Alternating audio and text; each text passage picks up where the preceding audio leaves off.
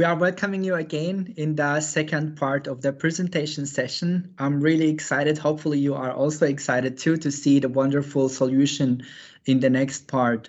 We can go directly to the first presentation. Like me as individual working actually for the IT tech or the automotive industry, we recognize that there are always a gap between males and females in such kind of industry actually. And everybody talk about it. Everybody mentioned how important we need actually females in this sector. And me personally, I recognize how efficient and how more powerful the team could be when we have like a female colleague with us.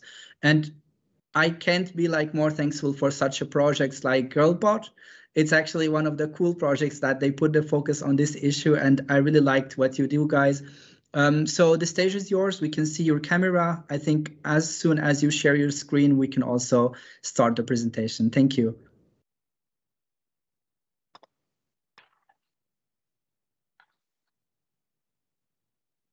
So I hope you see my screen. Yes, we can see it. Okay, Please. Perfect. Thank you, Abdul, for the intro. I am Zoya and we are Bracelet Maker. We are making a robotics toy. So when you think of robotics toys, you saw one previously pitched, but also this is how they usually look like. And this is, for example, the top selling list in Amazon. I hope you see a pattern that we see as well, which is blue colors, Star Wars characters, boys playing with the toys in the images. So that's why we are making a different kind of robotics toy, Meet Bracelet Maker. This is a toy made to suit the interests of girls who are aged from 8 to 12, with the idea to help them learn programming and robotics skills by doing what girls do for ages, which is making bracelets. So apart from, it all started 2 years ago, and in the meantime, we got a patent for the innovative knitting system, which supports algorithmical thinking. We got 5 different prizes and recognitions, including this one, and we've got a ton of positive feedback from girls, parents, and teachers on more than 10 different events. We've showcased the demonstrational toy across the Europe. This is how it started. This is Irena. She's my co-founder, and she was always interested in robotics, but she wasn't that much interested in projects that she did around robotics, and Irena is not alone. And this is why we are facing a gender gap issue in this area, and this is why only 1/3 of students in STEM fields are girls, only 1/5 of tech employees are women, and why it looks like 60% of all new jobs will be created in areas which are still dominated by men. And we want to change it, and this is how we do it. First of all, we are keeping girls engaged in STEM in the age which is considered the key years for staying involved in STEM. So girls get access and start playing with the similar toys as boys do, so they keep up the pace in understanding robotics and coding, which is one of the reasons why they drop out. And we changed the perception of what robotics is.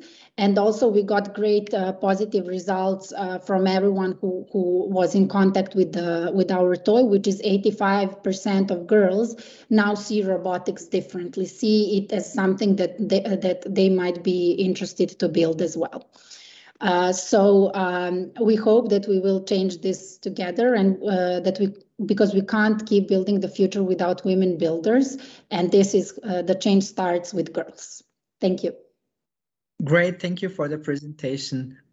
We can start taking the questions from the jury, but maybe before that, I would love to mention that this part of the session actually is about the young innovators from like the age of 26 and less than that, and this is also like a great appreciation for the participants. Okay, great. So the first question is going to be from Ligia. Please, you can go ahead. Thank you for your pitch and your presentation. So much important. I even have a child that is turning 6, and her birthday present, personal Christmas present will be like a robotics toy as well. So I really believe that's very important. I would like to know a little bit more about how many toys. You said two years already old. Yeah, how many toys have you? How many girls have you reached so far with your solution with your toys? And also, how do you plan to expand? Are you only now target Serbia, or for example, if I want to get one, I could get here in Austria? Thank you for a great question. Just to clarify, so we started 2 years ago with building the whole thing, and what we have is something that we call the demonstrational toy or tool, which is used as a demonstrational tool to showcase only that robotics can be interested for girls. So we are showing them how everything works, but it's a big prototype aimed for educators. So we presented in science fairs, maker spaces, in schools. So far, we've reached 15,000 girls across these events. But we've realized that what we do is we create interest, but there is a frustration because parents, once they go home, they can't follow up. So that's why right now we are building a toy. We are now in the process of building it. We've gotten 100,000 euros of funding, so we are almost going to be close to closing it. So I think this spring you'll be able to buy your toy, your girl, this toy. Great, thank you. I would like to have also more questions from the jury. Please, Odeta. Hi, thank you very much. It's super exciting. How are you building the toy? Like, what is required? Like, what resources do you need to actually build the prototypes and then the toys as well? So right now we are working with hardware engineers, software engineers, Iran electronics engineers. So we are all quite involved, and we are very much 3D printing the solution as well. We've designed it so that girls start with assembling the toy. That's the first step, how they learn the basics. And then they are also using software tools to recode it and change the designs. Right now, the toy is most like we are also negotiating with people in Shenzhen so that we actually produce the first batch in China, because we want to kick off the toy with the Kickstarter campaign, because we think it's a great way to test the market. And once we get the feedback, that's when we will probably move the production to Europe and Serbia. Great, thank you. Is there any more questions from the jury? Because I see like there are no questions more. If there are not, then I would really like to thank you. Oh no, we have a question from Ligia again, please. Yeah, it's so exciting to see. So now I understand the stage that you are in your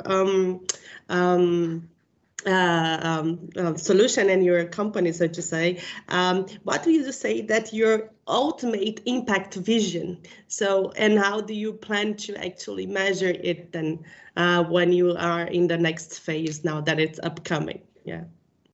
So first of all, we will be able to measure how often the product is used. But what we want to be, for us, this is only a beginning. The making bracelets is just the first toy that we want to make to access this untapped half of the kids population when it comes to robotics toys. So we would like to create a subscription model for and covering other segments of robotics, which is suited more to female interests than it is right now.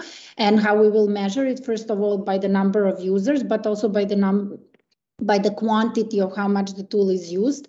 And what is more important, we want to build toys which are social. So it's not just girls building them in their own room, but for example, with this in particular, we want to make the bracelets also part of the growth hack tactic, so that, for example, once somebody gifts this type of bracelet, the mothers, friends, everyone can brag and talk how they are actually supporting their girls in STEM. So we want to increase both the perception of STEM, but also the number of users. Thank you so much. That was really great, and all the answers, all the questions are answered. Thank you again for the presentation. We can go again for another brilliant presentation and idea. It's again about management of resources. What I really believe in, actually, like being working for the industry, is actually there are a lot of resources there, and people or companies pay a lot of money for them, produce so much CO2, but in the end, they are sometimes on the site without being used for hours, sometimes days, waiting for the next construction or for the next task to be happened. I was really impressed by the idea of what you did, guys. So we are going to hear the presentation from Sharemac. Please, we can see you on camera. You can start sharing your screen and your slides. Thank you very much for the introduction. Can you just give me a heads up if the screen is visible? Yes, it's visible. Please take your time and start. Perfect. So first of all, thank you very much for having me and for the great opportunity. My name is Manuel. I am the CEO of Sharemac, and today I'm very happy to present you our vision of building Europe's leading software as a service platform for the construction and rental industries. Before I go on with our impact and, I guess all of your questions, we have prepared a short video for you actually that explains clearly the problems we're solving and the solutions we're providing. So please enjoy, and then I will continue with the presentation. So this is the current situation. Construction sites are not digitalized. Companies don't know where their machines are, how long they are in use, and when will the next project take place. And very often, everything is still done completely analog with pen and paper. Shaремac's concept is quite simple. Our unique and comprehensive software, the Smart Asset Manager, collects all important information in one place, and with just a few clicks connects machines, projects, and people. Less headache, more efficiency. This is Sharemac. Again, now see my screen. Yes, we can see it, please.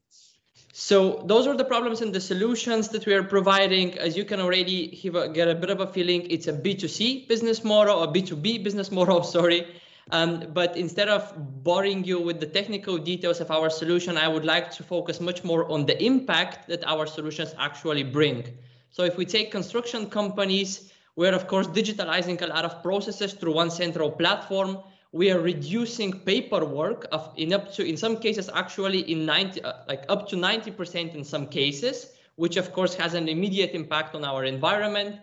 We are decreasing the disposition time spent on the machine disposition time by approximately 70%, which of course immediately comes back to all the resources that are needed usually for this. We have furthermore optimized workflows. We are increasing machine utilization by 20 to 30% as a result of our software, and naturally fewer machines are needed, fewer machines are bought, and obviously as a result, the whole thing goes back to the environment, and naturally, of course, for efficiency and profit for construction companies. If we have a look at society, we have faster construction projects thanks to our solutions, and definitely we have less burden on the environment as a whole. We're optimizing the infrastructure currently in Germany, but also Europe-wide quite soon, since we are already quite an international young company, let's put it like this. We have less stress for everyone, thanks to our solution. Naturally, CO2 savings, something that results pretty much directly by increasing the machine utilization and having less machines on construction sites. And last but not least, we have also a great cooperation with a company called Brink, which plants a tree for each machine we actually register in our software. And as a result, of course, we have an indirect impact on the environment, but also quite a direct impact through the direct planting of trees. We have a great team. In Germany, 15 people, and in Georgia, 26, where our tech daughter company lies. The guys in Georgia are responsible for the further development of the software and the quality maintenance. Whereas in Germany, we are dealing with topics such as key account management, marketing, and generally, market presence. Let's put it like this. So thank you on my side. I hope that was clear and a little bit entertaining. Thank you so much. We can move directly to the questions. Odetta, please, you can go ahead. I would really actually love to hear more about the solution and how do you actually make it work. because it seems that you're connecting the machines, but also providing some planning tools. And I know that actually getting construction people onto digital platforms is super difficult. So how are you getting and making that happen? Because it's just not the type of people who like to work on iPads. Odeta, so first of all, you're very much right in everything you said. At the moment, we have 10 paying corporate customers, including a huge contract with Sharemac, which is one of Europe's largest construction companies. You're absolutely right. We are connecting the machines into a system. We're gathering telematic data directly from them. We also have our own telematic solutions developed. And through the standardization, aggregation, and general normalization of this data, we are feeding into our smart asset manager. We're improving project management, equipment utilization, transport organizations, and in general, transport efficiency, which results in all those things that I showed you on my presentation. And in terms of onboarding, you're absolutely right. It is very difficult for construction companies to do the first step, but the moment they realize the value added that they can have through one central platform, from then on it gets easier. Of course, it is not a business model that is B2C, and therefore scalability is a little bit more different. But on the other side, the stickiness of the business model is enormous. So once you get a client, it is almost impossible for the client to then leave the system. First of all, because it becomes a business critical system for them. And second of all, because honestly, we are working our asses off every day to make it better for them. Great, thank you. The next question is from Christian. Yeah, thank you very much. Very interesting. This is indeed a hot topic, and it's very interesting industry to innovate. And I was going to ask about Sharemac because I know they are the ones which are doing a lot of projects in that field. I also know from Sharemac that it's still people and workers and human beings on the construction site, and they need to interact with digital tools, and they often lack the skills, or sometimes it's also maybe not well, or they're not willing to change or adapt to those new tools. How do you tackle this? Because I think this is for sure a bottleneck in your business. How do we tackle exactly what? How do we make them use the system, or what exactly are you referring to, Christian? Yeah, when you think of people at the construction site, they used to work with, like with paper and all these old school tools for decades. And now you have to teach a 55-year-old driver of a I don't know, truck or something to engage with those digital interfaces, and it's not going to be easy, I think. No, it is definitely not easy. It needs to be, so this is here I think lies the tricky part of taking a process that is generally quite complex, quite spontaneous, and changes all the time, for example, on the construction site, and making an interface that is literally dummy proof. So it needs to be almost like, if you refer to gamification, they need to have fun with it. They need to see it's something cool. Of course, it needs a lot of drive on our side to be persistent, to do all the Schulungen with them, all the onboardings. Nowadays, most construction sites, if we're talking particularly about Sharemac, but also other companies, do have bureau containers on every construction site, which they have, of course, electricity, internet, they have a stationary computer. And naturally, we also have our part of mobile applications, which we are then giving them directly through their mobile phones. But I'm not going to sit here and tell you that it's easy. It is definitely not easy, but it's definitely something that is worthwhile, and that they all see at the end of the day. It's actually a better way of working rather than writing everything on paper that is then lost at the end of the day. Great, thank you. One last short question from Frank, please. Frank, could you please? Yeah. You are remuted again, or? How many machines do you have in your portfolio, and how do you expand it? Do you also want to build a pool cross company and expand to a developing economy where you can have much more social impact? At the moment, we have, I think, close to 10,000 machines in the system. Most of them are also tagged with our own telematic devices, beacons, and S-boxes.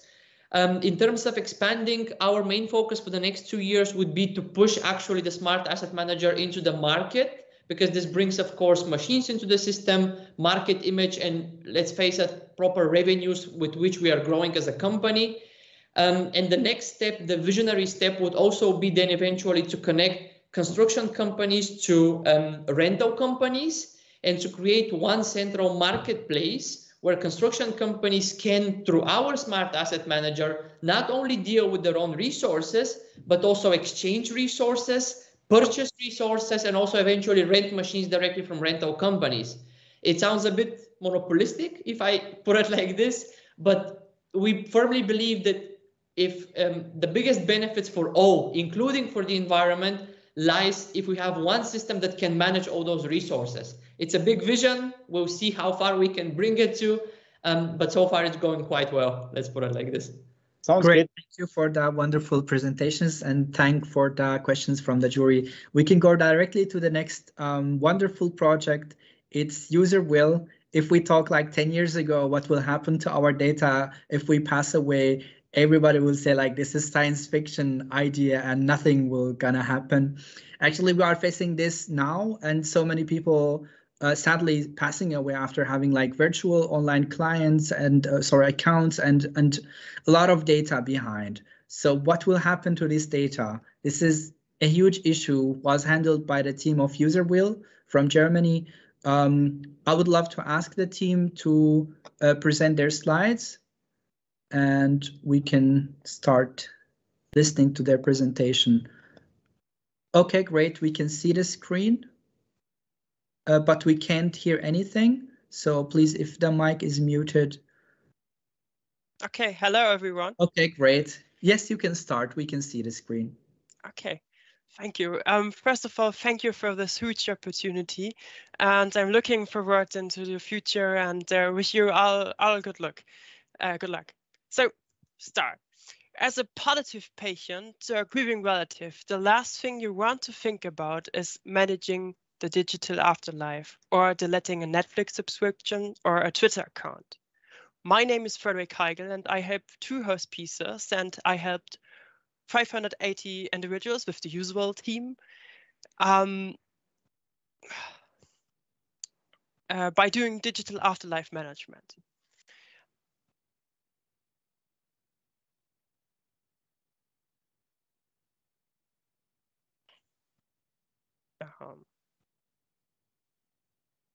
Okay. We at Userwill are building a resilient community of advisors and an intelligent database management-based app which helps. That's our input. Login, verification, managing. Working with smart contracts makes a safe IT environment, and using the chances of a public blockchain technology is the backend which makes Userwill novel.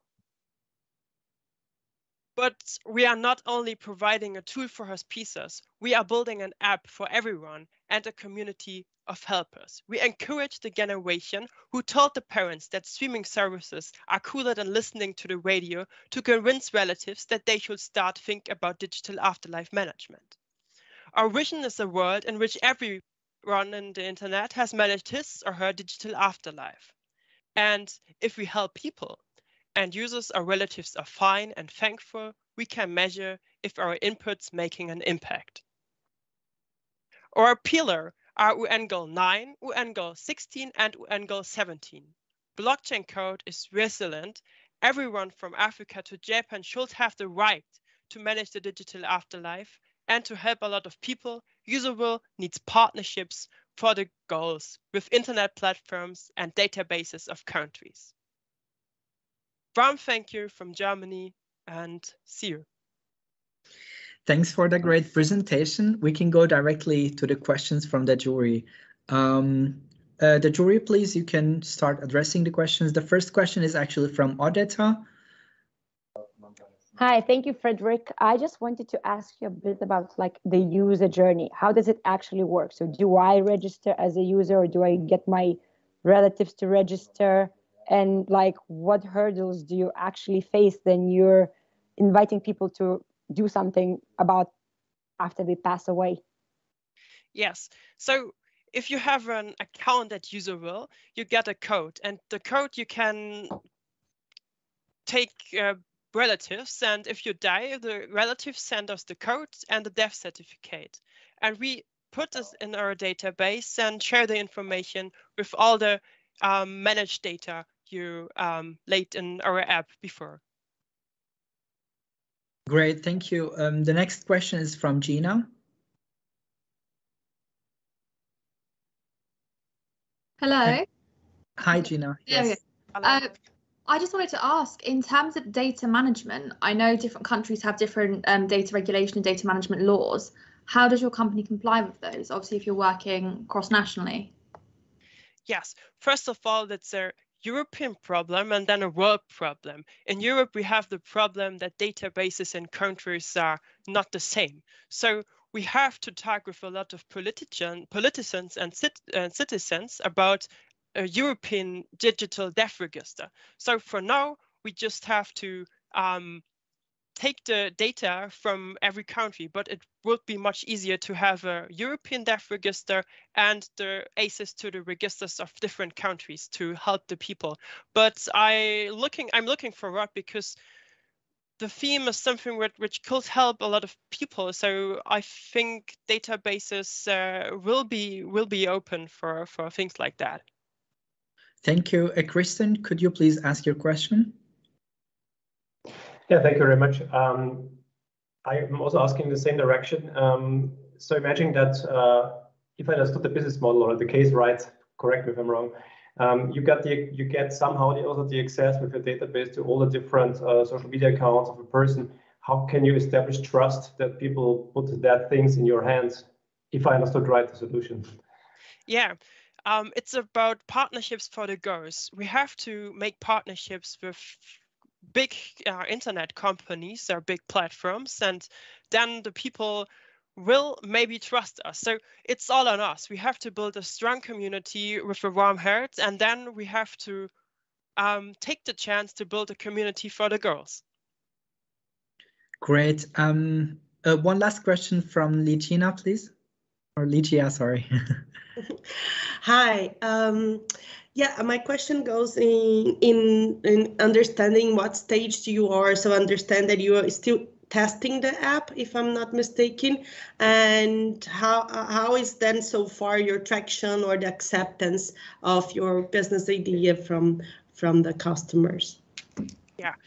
Thank you. We started at the beginning with a cooperation with a hospice and just helped free cancer patients by giving them iPads and giving the data in an environment. And then we put all together and made something out for other people. Then we made a second cooperation with a hospice, and then a lot of more people came out. And so we helped or advised 518 people by now. And yeah, and what was the question again? Sorry. Was about the acceptance also and the feedback that are gaining from the users.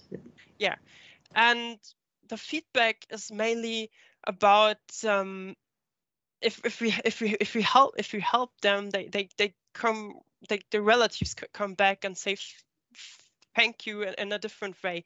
It's not so like in another company where you can get a easy thank you or easy your product is good because it's a really difficult theme. Yeah.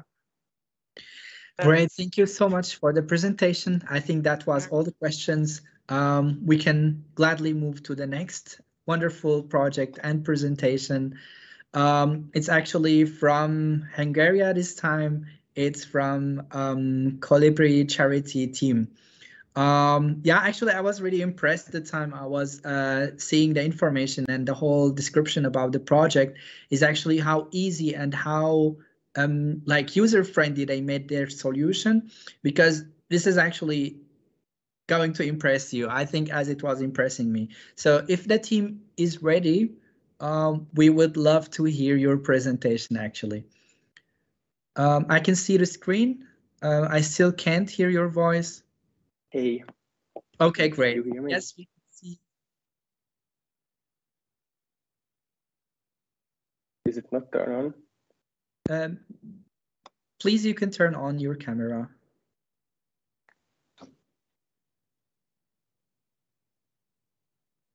So we can see the screen, but we can't see the camera yet.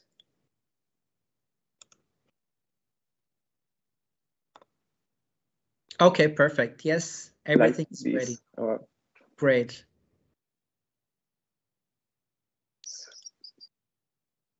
Yes, you can start, please. Yeah, I just have technical problems, sorry. Yes, great. Take your time, please. Hey everyone, I am Abdul from Colibri Charity. Today, I am proud to introduce a new way of giving that is easier and more enjoyable than ever, and yet it's capable of changing the world in a better direction with the simple will of the people. We have two products, the Colibri web platform and the Colibri Make Charitable Purchase browser extension. I would like to talk about the extension first. It's already available for the most common browsers like Chrome, Firefox, or Edge, and it's totally free to add without any difficult setups. With the extension, Colibri makes charity shopping available on a large scale by asking users if they like to turn their shopping charitable at over 2,000 online stores. With each making it charitable activation, our users can raise a part of their purchases to their selected non-profit organizations without paying anything extra. Because after each activation, the store will offer 1 to 20% of their illegal transactions to charitable purchases in cooperation with Colibri. In other words, Colibri users can generate micro-donations after each of their online shopping, plus decide who should get it, and the best thing is that it costs them nothing. Also, the extension helps them shop smarter and more consciously by showing them which businesses are supporting environmental and social causes and which are part of Colibri. On the Colibri web platform, users can choose an organization to support and or recommend one to join, see the list of stores who have already joined, invite their friends, and do a lot more. All supportable organizations have their own Colibri page so that they can easily share it to get even more support from their community. When I talked about at the beginning about changing the world, I really meant it. With Colibri, our goal is to create sustainable development by turning online shopping into a charitable act and collecting micro-donations after each sale. Micro-donations can add up quickly when many people join, so together we can achieve changes that were not possible before. To get an understanding of the possible impact of Colibri, here are some numbers and a little explanation for that. If all the retail sales had been made charitable with Colibri in 2021, we could have ended up raising up to almost $47 billion for charitable purposes. Fun fact, from that we could have ended world hunger and other large-scale world problems. Colibri directly supports the 2012 sustainable goal, which is to ensure sustainable consumption and production, but through Colibri, users can support all the 17 goals. 85% of all donations directly go to charities. Thank you for your kind attention, and please feel free to ask any questions you may have. Great, thank you so much for the presentation. I think we are ready to take the jury questions. Please, you can take your time and think about any questions that you would like to ask. So Odeta is the first jury to ask, please. I'll go first to start the questions. Thank you very much for a great presentation. And it seems like you have some incredible partners, like business partners who trust you to take the donations of their customers and into your system. But can you tell a little bit about how do you onboard those huge e-commerces? And also, how do you decide on which charities to then send the money to? And how do you guarantee that the money hits the charities, and how do you build that trust across the ecosystem? Okay, so if that wasn't clear, our users can select their own by who they want to support with Colibri. And for the other part of the question, we publish quarter financial reports with transaction numbers whenever possible to make possible for charities to check or guarantee that they get the money. And we are working with larger and not that large e-commerce partners, and we are always open to work and to create new partnerships. Great, thank you. The first question is from Gina. Hi, this is a fantastic idea. How do you vet the non-profits that are on the system? So how do you vet that the money is going where it's said to be going? Where is that transparency? Yeah, we are checking all the non-profits who join, and about the technical part. So we send donations through their online web platforms or websites, because most of them have their own donation page under their web page, and whenever it's not possible, we are cooperating them in email to send the support to them, because it's there. Thank you. Another question from Odetta. Yes, it's actually, again, a couple questions probably in one. First of all, like, how do you get users to download your the plugin? Like, how do people find out, and like, how do actually they install that plugin? And also the second question is, so are you actually signing deals with Nike and other e-commerces to be executing their charity goals? Or do you do it somehow just like a layer on top? It's a layer on top at the moment, but in the future, we would like, because we have launched 2 weeks ago or a few weeks ago, and we are growing very fast, but we are still in a testing phase. So we can we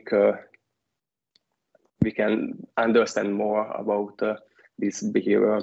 And for the first, okay, so users can download our extension from each browser store. So, and also direct links are available on our website. But what I mean is, like, how do you get the users into your website to find out about the extension? Because you need to do some marketing. For that we use the branded page for each nonprofit on Colibri, so that they can share on socials or wherever they would like, and anyone who visits those links can understand easily what's Colibri and download or add the extension. So in cooperation with the nonprofits. Great, thank you. Gina, do you have another question, maybe? Or because I can see your virtual hand is raised. Okay, I think not, no problem. So great, thank you for the presentation. I think maybe we can move to the next question or to the next great presentation. Okay, so the next wonderful solution on the list is something imaginary, actually. It's like something like science fiction, I think. If you tell somebody a few years ago that you are a student and you have so many notes and information noted down in your notebook, in your laptop, and you want to summarize them all in the end of your semester, like somebody would tell, like, oh my God, I wish if there was a robot who would do something like this. And I think this is real now. And I really have a huge respect for this kind of solution, because it could be really helpful in so many directions, not only for students. I will leave the rest for the wonderful team to present from Ireland, the Snapstudy. We can see you on camera. Please, you can start presenting your slides and your presentation.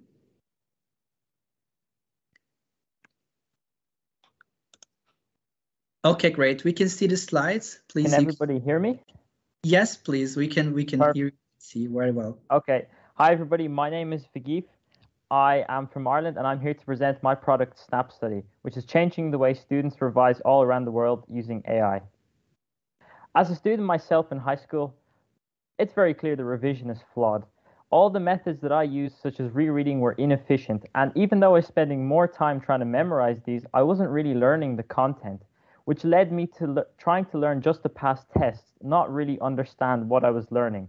I found it really hard to motivate myself to study because learning didn't become fun. It became almost a burden that I had to face every single day. Additionally, all the content teachers gave to me wasn't personalized to my needs. I struggled with some aspects of the language in English, while others didn't. I decided to combine my technical skills and create a solution, Snapstudy. Very simply, the app allows students to take images of their notes, lecture slides, and generate flashcards and summaries using state-of-the-art artificial intelligence. I've developed proprietary deep learning models that are personalized to your content. So you get the questions and summaries that you really need to focus on. In turn, what you get is a more knowledge-based approach. Students really require to think about the answers and not just trying to memorize them for a test. They remember it much better and they don't have to spend as much time, resulting in their time being more productive when revising, and they also end up being more motivated to learn. It becomes almost like a game to see how many questions they can get right in the flashcards. Here's a quick product demo. So you start off with a one-tap sign-in just to get you on board. You go and you pick whether you want a flashcard or summary. You pick images or take them. You wait a few seconds, and you get your flashcard or summary that you can access offline or online. Snapstudy is not a product. It is a movement. We're on a mission to use AI to change how people learn knowledge.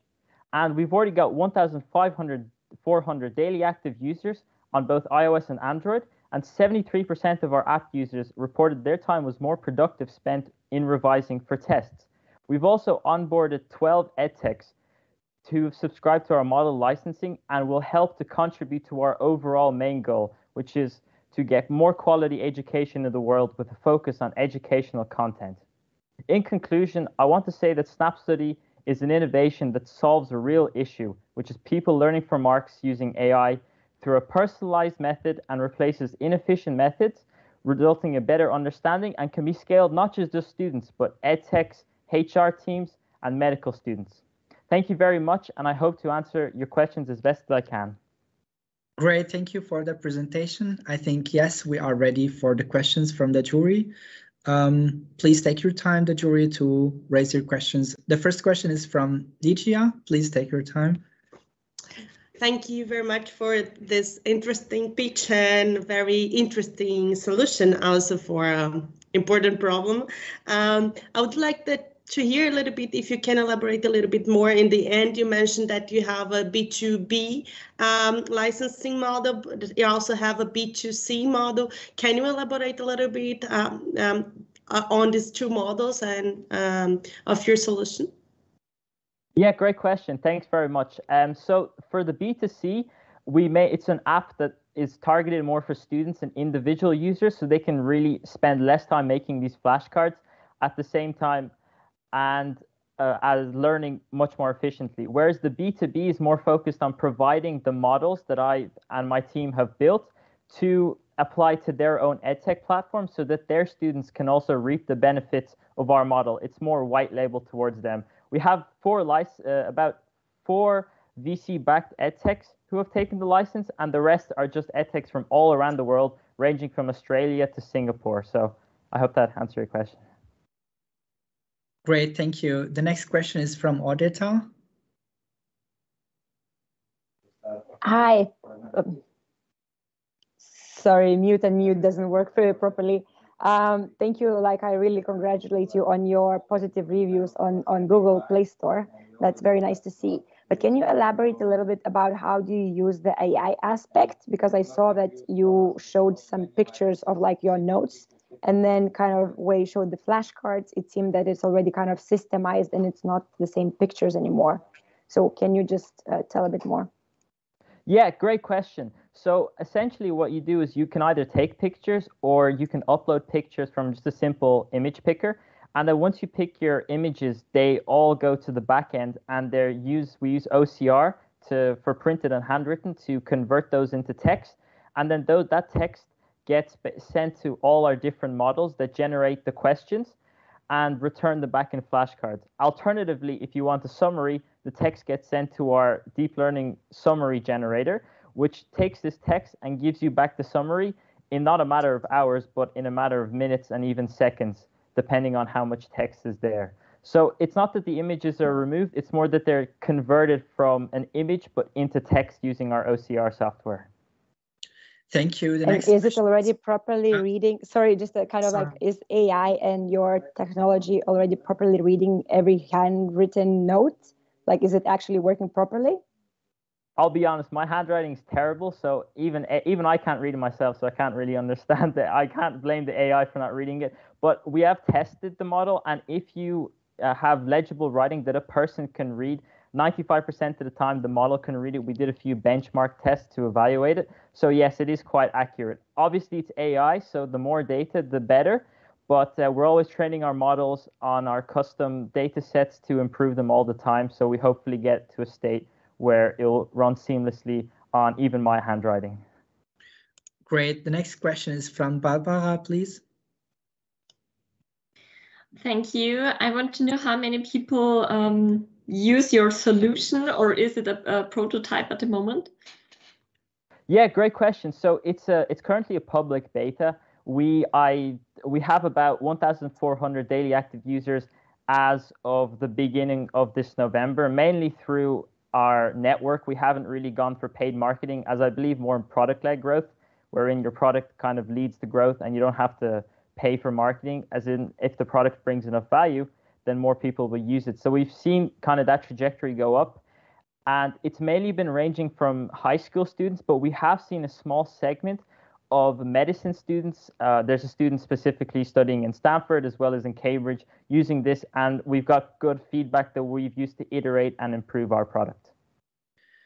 Great, thank you. The last question is from Angelica, please.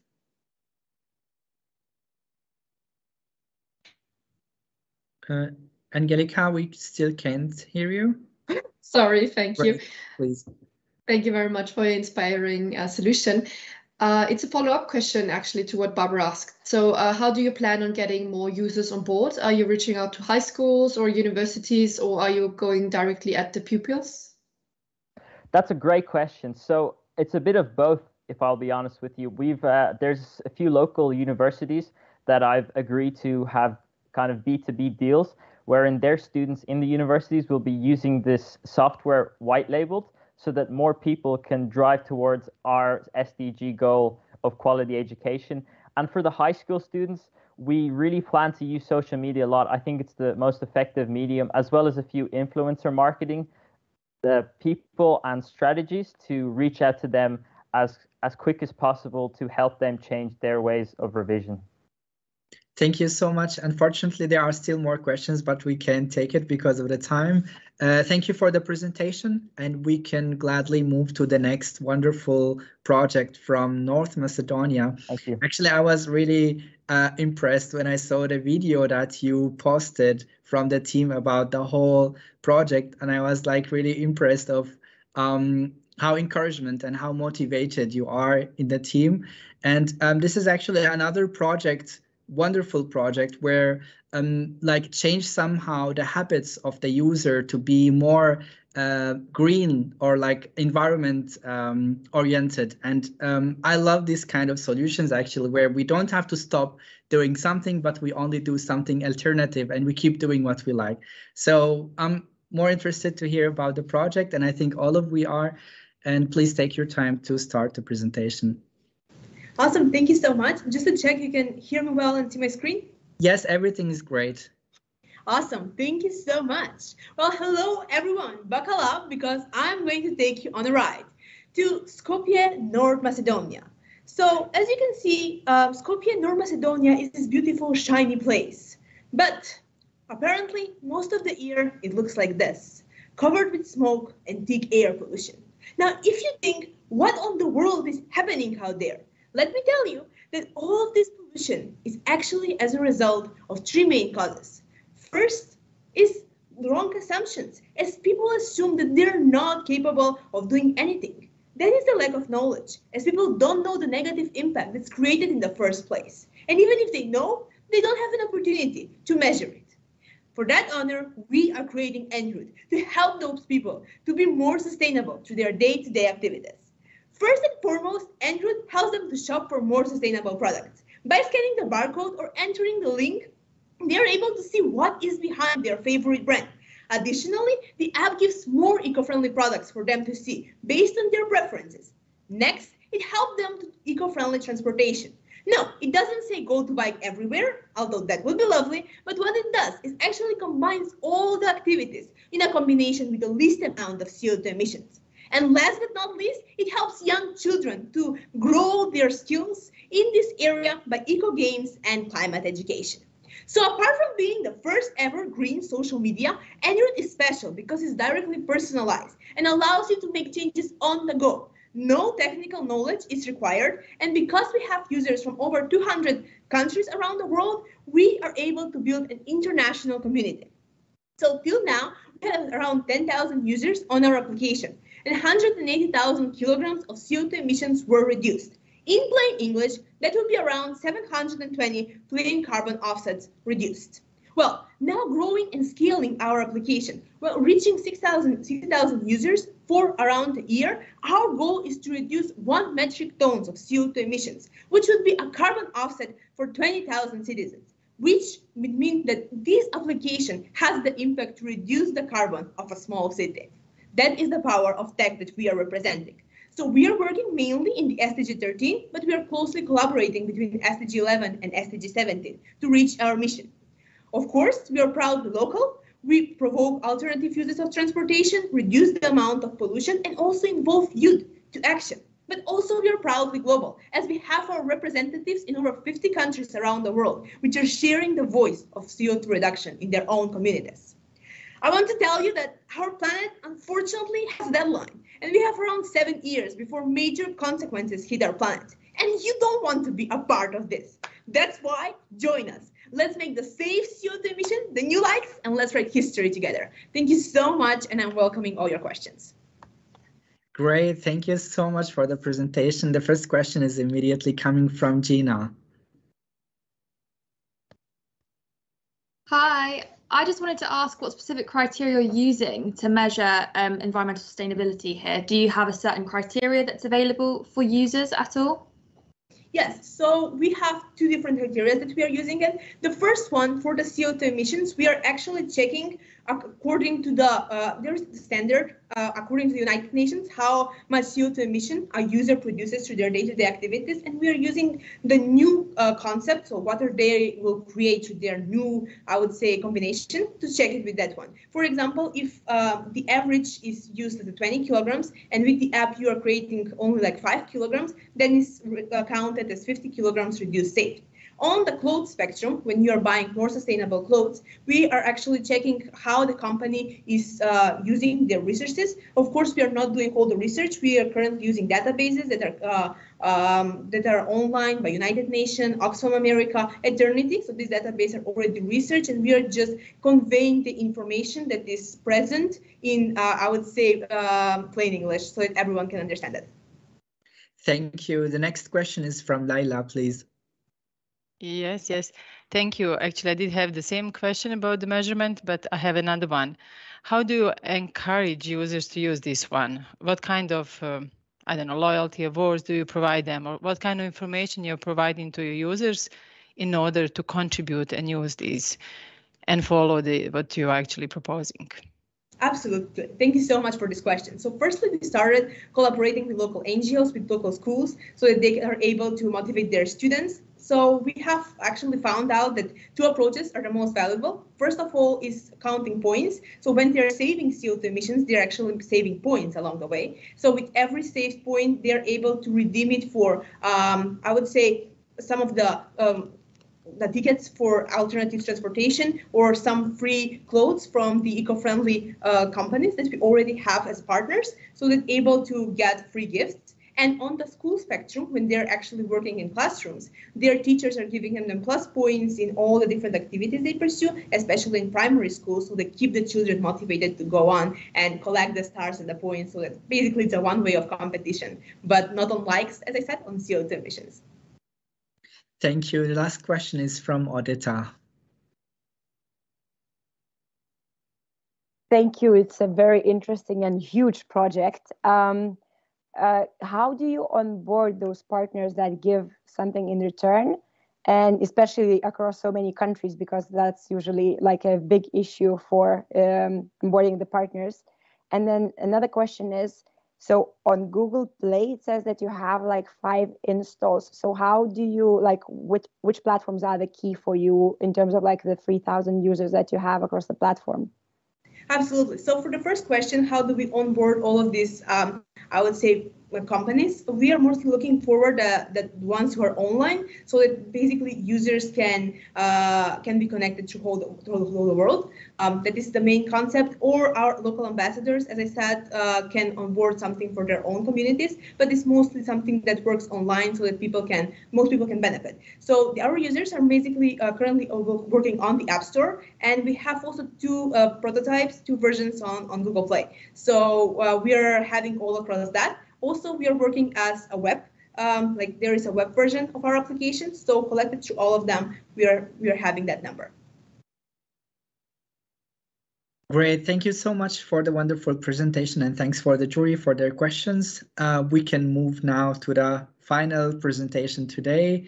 I am so excited to ask the team from CycleAI to start preparing their presentation. It's actually another wonderful solution using AI to suggest alternative and useful data for users.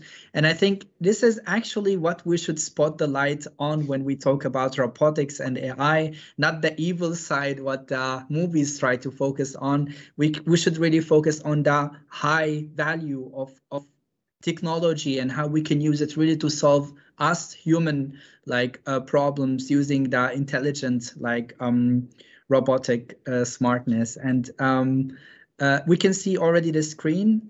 I would like to ask the team to start their presentation if they are ready. Yes, of course. Great. Sorry? It's okay. Please take your time. All right. So can I start? Yes, please. I cannot turn the camera on while sharing the screen. Okay. But I'll turn it as soon as it is finished for the questions. No problem. Okay, please, you can start. Okay, great. So hello everyone. My name is Luis Rita, and we are 3 people in our team. Me, Luis, Miguel, and Quadrim. Me and Miguel, we are the co-founders. I had a master's project in road safety 2 years ago in Imperial College of London, and Miguel had a bicycle accident. One had the problem, the other had the solution. And we joined together and we started CycleAI. There is a third element, which is Quadrim, the web developer, and that is working with us on this project. Our main goal is to empower bicycle riders in fighting for their safety through AI. Having more people cycling has many benefits, not only environmental benefits, because it reduces the emission of greenhouse gases, but as well it contributes for more active lifestyles. And we know that one of the main criteria why people don't cycle are their perception of safety.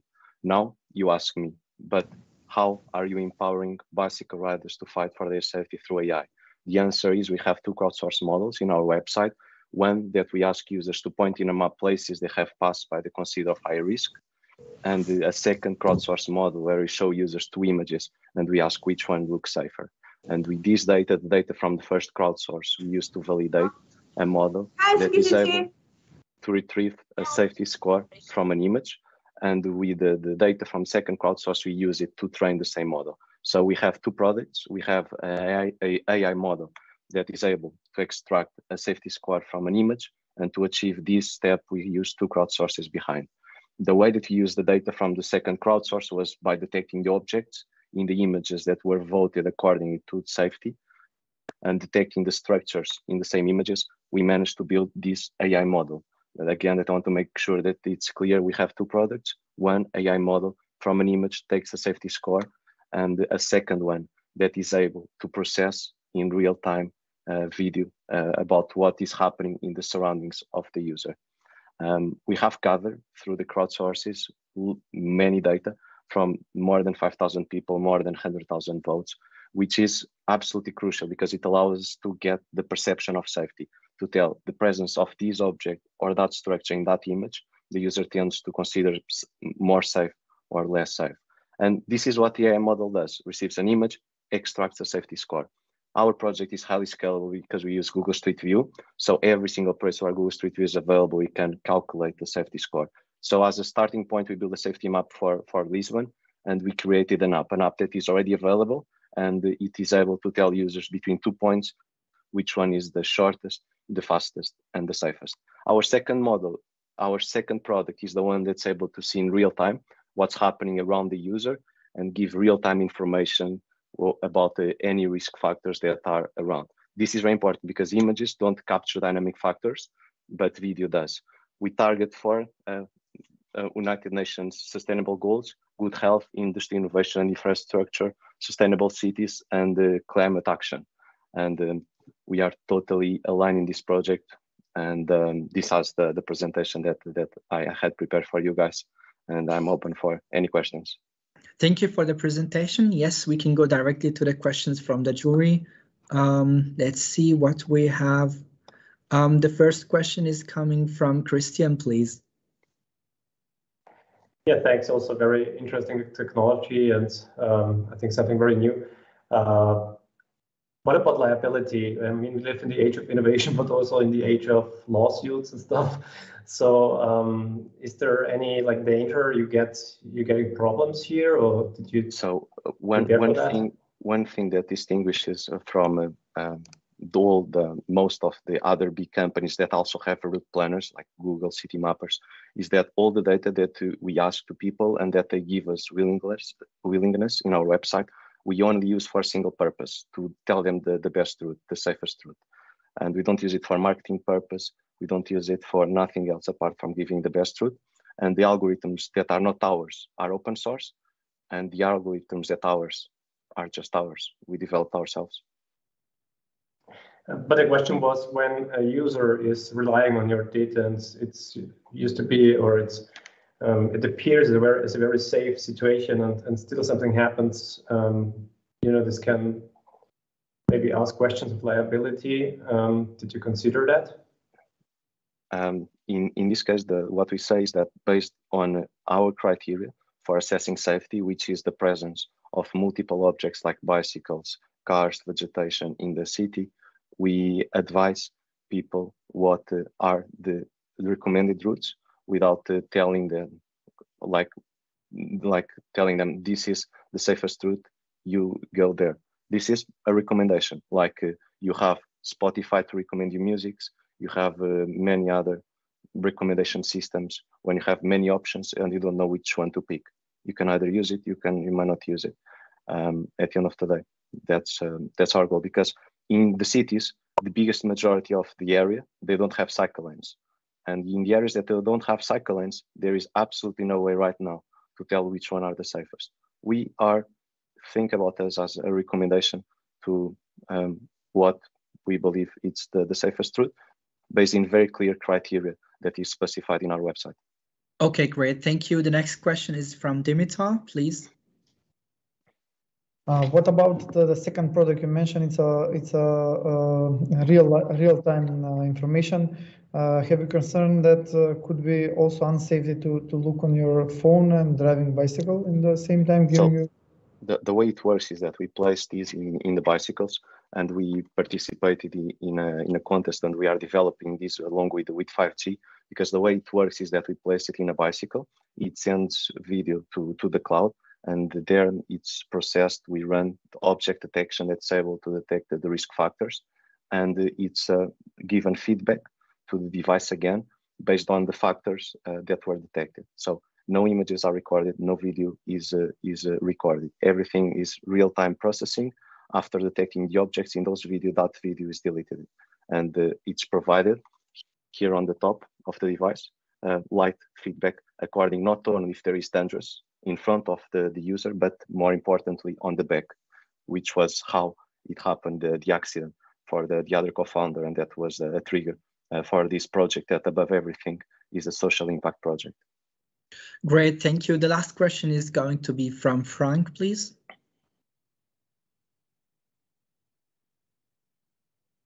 Frank, we can't hear you. You are muted.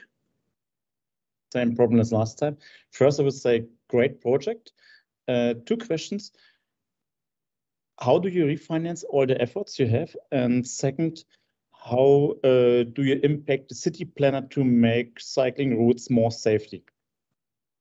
So we have 2 approaches. We are going to start working with one of the biggest micro-mobility companies right now. And what's going to happen is that they have their own app, a bike sharing / micro-mobility sharing company, and they are going to have a banner in their app.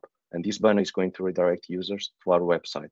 For each click from users from their app, we'll charge a value to this micromobility company. So this is one way to monetize our project in a B2B2C approach. But at the same time, we are targeting B2G by giving these maps of safety that are behind the route planner to municipalities and telling them that's a dangerous spot, that's another dangerous spot, accordingly again to our criteria.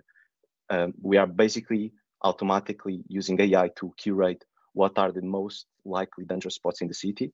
And then once we have a list that is short, and then in that case, we don't want to substitute at this point humans completely, because it still didn't get a phase that it makes sense. But like as most AI models, both in road safety or medicine, use this to filter the amount of possibilities that you have, and then you give to people like planners, city planners, and then they'll be able to go to the place and check by themselves which places, if the places are risky or not. But we managed to reduce. This is a teamwork at the end. Great, thank you so much for the answers, and thanks for the jury. I think we are about the end of our session today. Thanks for all the wonderful presentations. Thanks for all the wonderful effort you put on these beautiful innovations. And thanks for the jury for their time, and for the audience for sure for joining us today. I would like to give the mic further to Manuela. I wonder if you would like to add something in the end. Thank you, Abdul.